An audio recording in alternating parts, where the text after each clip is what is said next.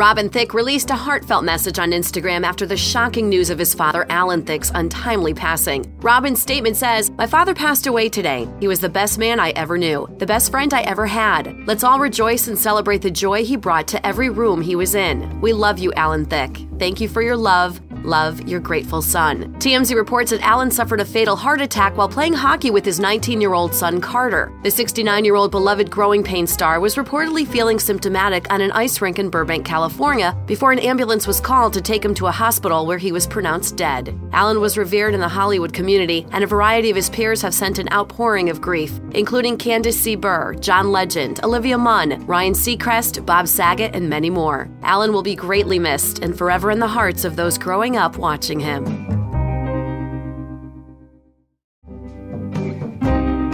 If you like our Fire content and want to keep us employed, make sure to like and subscribe.